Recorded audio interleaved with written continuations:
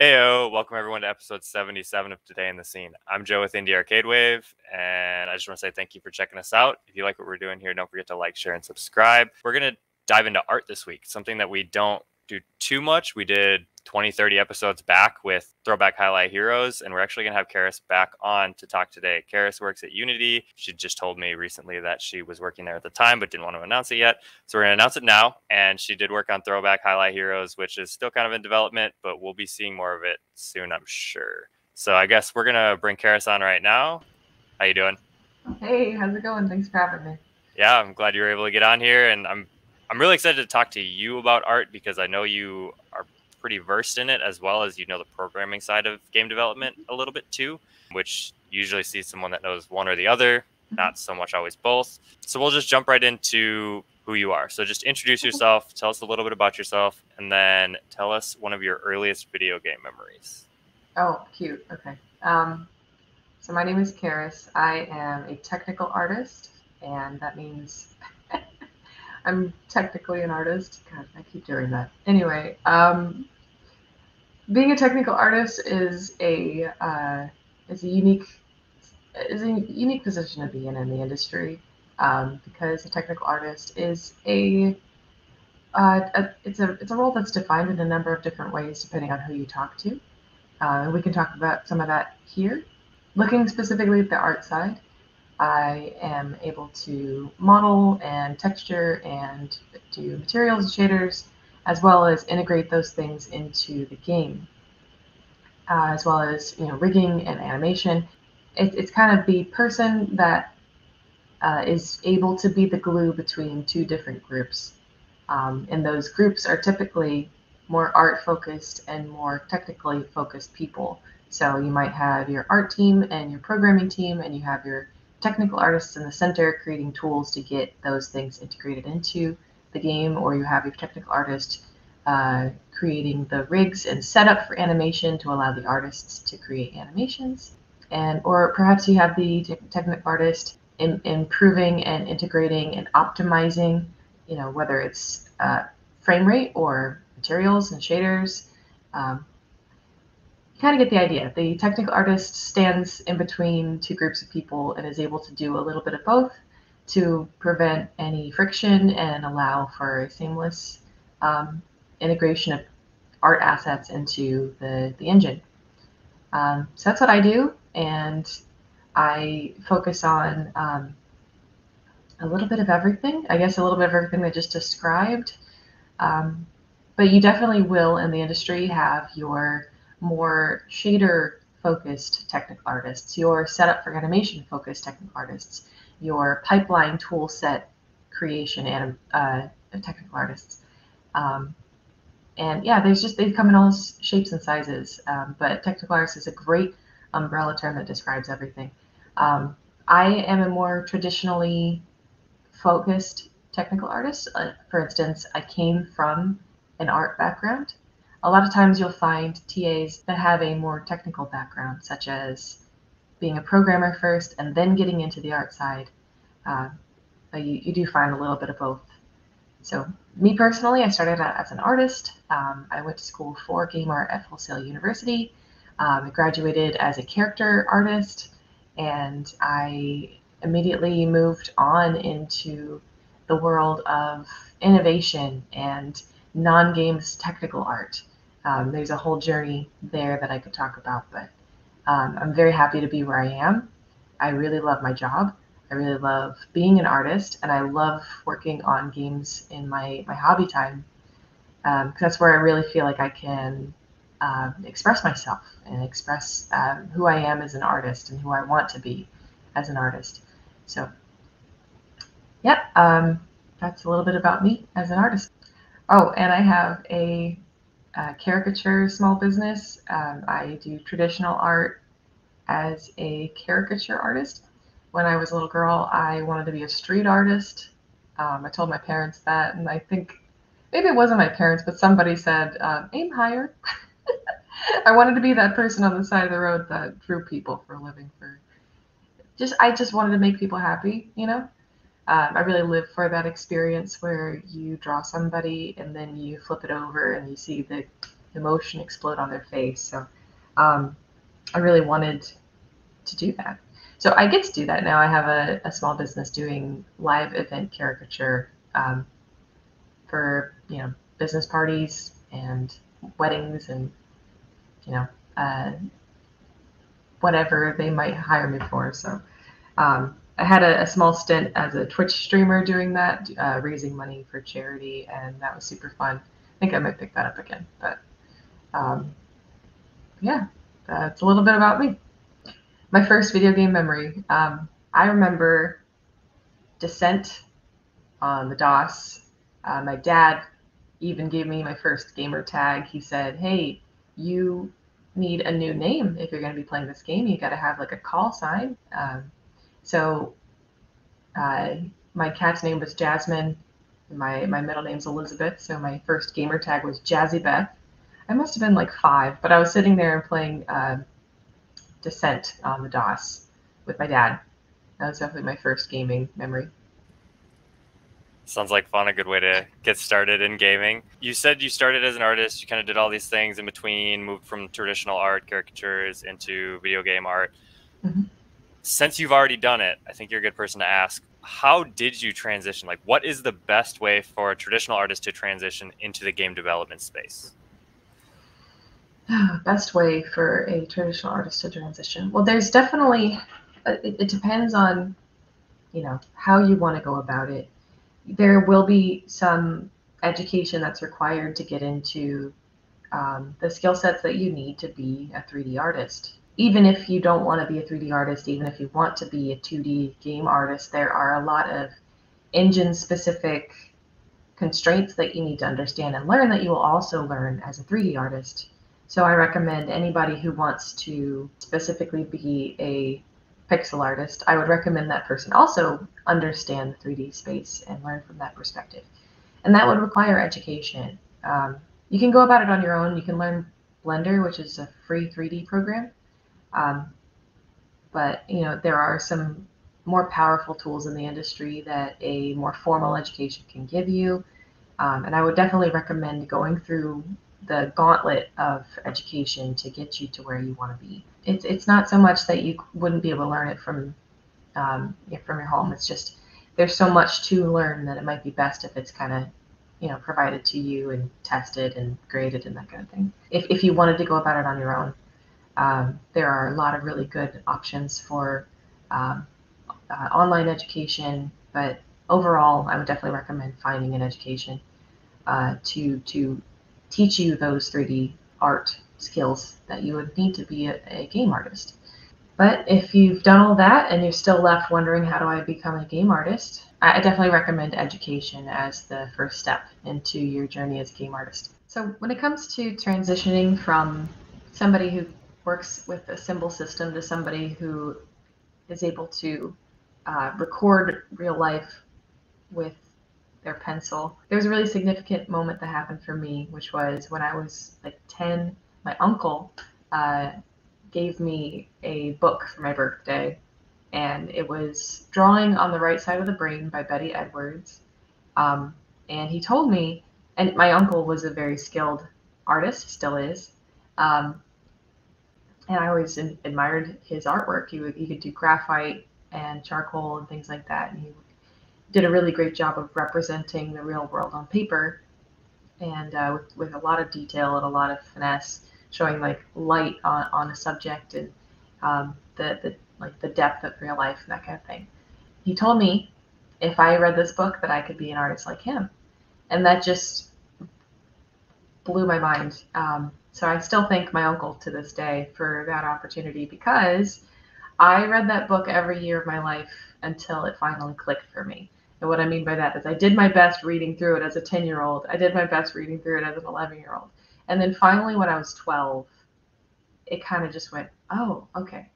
And what I figured out at 12 years old was that this book was not teaching me, and it says this explicitly, but it finally made sense to me. The book was not teaching you how to draw. If you can sign your name, you can draw. This book was teaching you how to see, how to interpret the world correctly through your eyes, because most of the artwork happens in your eyes first. the processing needs to happen in your brain, and then it gets recorded with your hands. Because you can draw with any instrument. You can use any part of your body to draw, right? I could maybe not maybe not the same, but I could use my left hand in particular. I'm a right-handed person. I could use my feet to draw. The point is, the processing happens in your brain, and there's a cognitive shift that happens from the left hemisphere to the right hemisphere. And I know that a lot of the left brain, right brain research has been debunked, but there is a truthfulness in the way that we have certain processing pieces in our left hemisphere and certain processing pieces in our right hemisphere. And if we are able to shut out the part of the brain that controls the pattern of speech and the self-doubt and whatever, and we go into this flow state of the right side that allows us to lose sense of time, and the colors get brighter and the light brights get brighter and the darks get darker, and we're only interpreting the world as a canvas for our eyes to receive and our hands to record. That is the place we want to be when we start developing our art skills. So yeah, I recommend reading that book. If I can give a little, I think it's available for free as a PDF online. And if it's not, there's like an audiobook or something, and it's probably available at your local library. But you might be intrigued if you Googled drawing on the right side of the brain before and after, because this book is a collection from Betty Edwards' course that she taught for many years, and she recorded it all into this book, and she included before and afters of her students' work, because she would ask them to do a self-portrait at the beginning and a self-portrait at the end. And the difference between the self-portraits before and after her course were astounding, enough to really, really pique my interest as a 10-year-old and be like, I want to do that. How do I do that? And it's kind of funny how things worked out.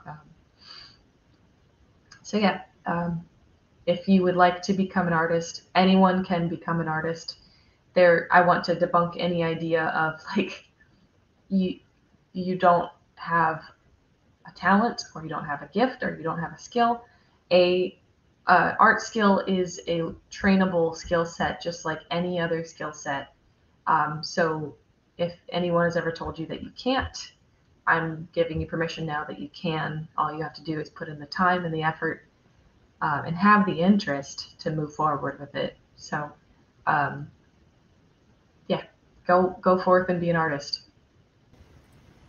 I think that's good advice to get you on your way, get you started, and kind of help you get to that area that you want to get to. You kind of mentioned it before. You were talking about 3D art, pixel art. What are the pros and cons of each style for video game art? And I guess which one do you kind of lean more towards yourself? Let's see. Pros and cons of each one. Now, it's easy to look at any simplified game art style, and say, oh, that looks easier. Or you might, gravitate toward low poly because it looks easier. You might gravitate toward pixel art because it looks easier. It has different constraints and different problems and different difficulties.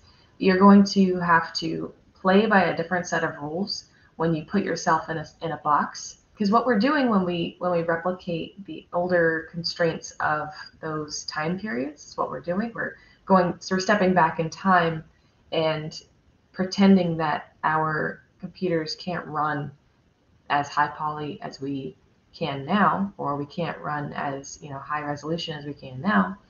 So we have to operate within those limitations. And when we artificially create those limitations, there's a lot of nuance, a lot of new problems that need to be solved. It's just different. It's not any less difficult. It's just different. It's a different kind of hard. When working on a 3D game, you are going to have similar limitations.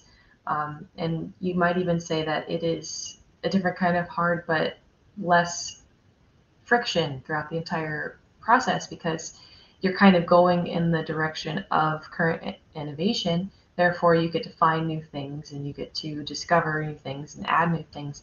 And you don't have to worry about if you're breaking the immersion of the older generation's constraints.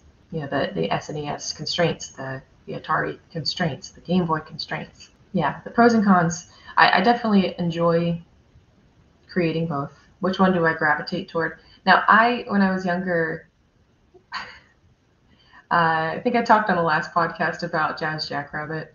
I used to go into MS Paint and create Jazz Jackrabbit sprites because I wanted to create the ending that I wanted to see of Jazz Jackrabbit. And I used to also do pixel art Disney princesses and a bunch of stuff, and it was fun for me. And I just continued to do that because I was replicating what I saw on the screen in Microsoft Paint. Because of that, I always wanted to work with pixel art. In my previous position at Full Sail University, I was a studio artist, and part of my role was to create art for games, and I was creating art from between 1 and 10 games per month, and on a production cycle of 1 month per game or 2 months per game. And that created an opportunity for me to constantly be creating. And I got a lot of experience under my belt during that time. And so I very much learned how important it is to not worry about the style, but just listen to the client at that point, what they prefer, and also look at the opportunity that the mechanics are bringing you. If the mechanics are giving you a constraint, you have to work with it and not against it. If you have to keep your character, 1 unit tall so that they can fit under the obstacles and the puzzles that they've created, you have to keep your character within 1 unit so that, none of the animations or anything go outside of that. I mean, the effects and the animations and maybe some, feathers or a ponytail or something can go outside of that, right? And so that you have to think about what kind of opportunities you're being given with your constraints. Ultimate question was, what do I gravitate towards? I still think I gravitate towards pixel art because it's my favorite.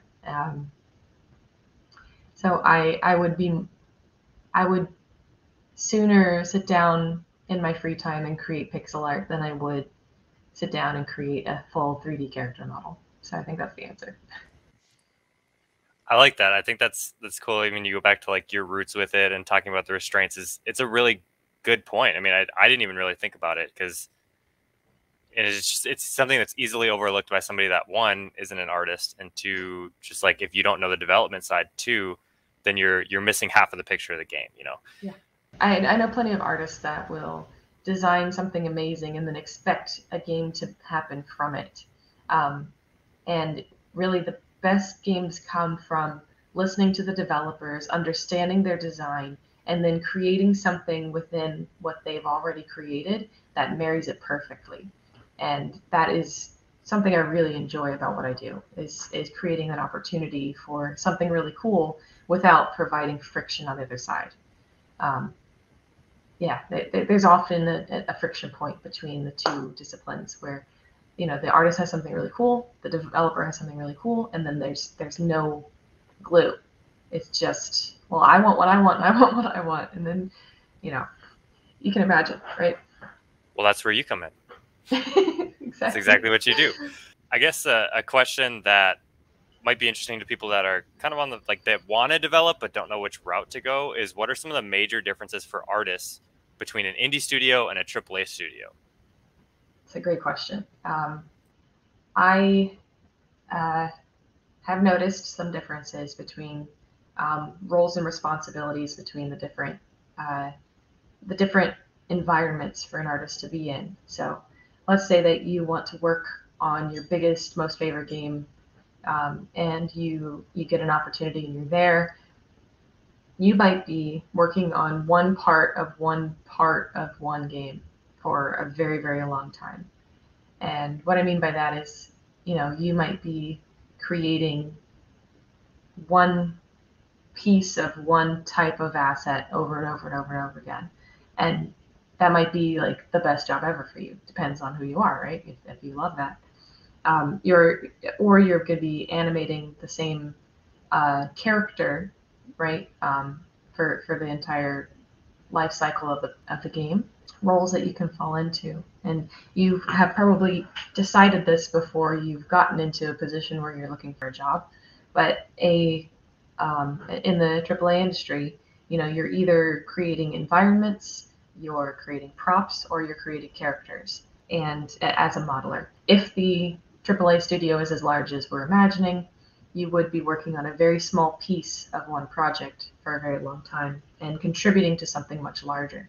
Whereas if you're in an indie game, those teams are typically much smaller, and you would probably have more say in the end result, the design, the look and feel of the project, because you would be able to influence those things. You would be doing more work. You have to do everything. If something doesn't get done, it just doesn't get done. There's nobody else to pick that up for you. So depending on the game that's being made in an indie studio, you probably have one or two people per discipline within a team. And if you're in an art team, you can work collaboratively with those people and then largely influence the end result and be able to create something that ideally everybody agrees on, but you would be responsible for everything, or a large majority of everything, depending on what your particular role is. Yeah, it's just as a matter of manpower. With AAA industry, AAA studio, they're going to have divisions and divisions within divisions, and small teams within divisions. And with an indie game, you're not going to have that. You're just going to have a small group of people that have a dream and trying to do their best to make it happen. So Yeah, I think that's a really good way to put it. I mean, people look at AAA games and they know there are tons and tons of people involved, but they don't really realize how those people are all grouped up and compartmentalized to make the final product happen. Yeah. And it's a lot. It's pretty crazy that Yeah. there's that many and they spend so many years working on it. So that's a pretty big distinction between the two of them. And as an artist yourself, what is the importance of developing your own art style, or how do you develop your own art style? That's a really great question. I do get that question a lot. And I remember being a young artist wanting to know the answer to that question the most. Like looking at these artists that I admire and trying to figure out, like, well, how did they do that? How did they get, like, I can recognize their artwork. How did they get to a point where I can recognize their artwork? How would someone be able to recognize my artwork? What's my style? And I think that that's just a thing that, really like occupies a young artist's mind. So if you're listening and you're wondering the same thing, here's my answer from a perspective of somebody who decidedly stopped caring about it and then it happened anyway. I think that is what needs to happen. If you stop stressing out about your style, because your style is a result of everything that influenced you on your journey to get where you are coming together and being picked up in a way that is nuanced, right? It's the way that you hold your pen. It's the pressure that you use while you're holding it. It's the looseness of your shoulder. It's the flick of your wrist. I'm not even joking. Like it's just however you are that day. That is what gets influenced into your style. It's who you studied. It's how you studied. It's how you felt that day. Everything comes together into your style, and that's why art is so expressive. It's why it's so special. I'm aware that if you are trying to develop your style and you want to get to a certain end point, like maybe you want to look like a particular artist, maybe you love a particular show and you want to draw like that all the time. If you don't go through the ropes of creating the foundation of skills that will get you to where you need to be, let's say it's a cartoon show, those people are artistic interpretations of the real world through someone else's lens. If you're then viewing that from your lens and then doing your interpretation of them, they're not going to look as appealing as that artist's work does. So what I'm saying is, if you were to do nothing but look at someone else's art and try to copy it, you could get really good at copying someone else's style, but you won't be able to expand past that. So there's this concept of a symbol system that when we were young, part of what our brain is designed to do is to create a symbol system to be able to interpret the world around us and represent symbols. And we can grow past that, but what when we look at someone else's art and copy it directly or get influenced from it directly, it turns into a very complex symbol system that we're creating for ourselves. Whereas the better road that we could take is drawing from real life and doing, the academic, less fun, drawings of fruit in a bowl on a table and flowers in a vase and that kind of thing. Just to train our eye to the point that we can then draw from real life and then interpret our own and get back. What those artists have done is they've taken the real world, they've interpreted it through their lens and then turned it back into a symbol system to appeal to the younger audience, to appeal to the younger person inside of all of us. I think it's so beautiful. But if we take their interpretation of real world and then we copy it directly, it's going to be viewed through a double lens, and it's not going to be as appealing as if it was interpreted through your lens and then given to the world as an offering. There's a lot more to say about that. I think I'll stop.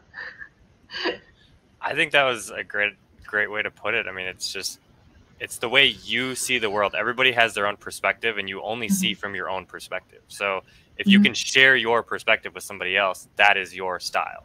Yeah. Oh, and there's more about game-specific style.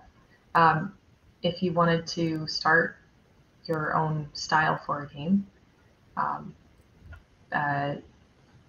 I would say, like, I've been on this podcast before, and I was quoted saying about the color palette and the sentence that we use. But basically, whenever I start a game, I try to pick something based off of the information that I've gathered from the client, from the developers, from whomever, and then stick to whatever we decide. And I'll typically use a feeling, an inspiration, like an influence, a feeling, an influence, and a visual reference.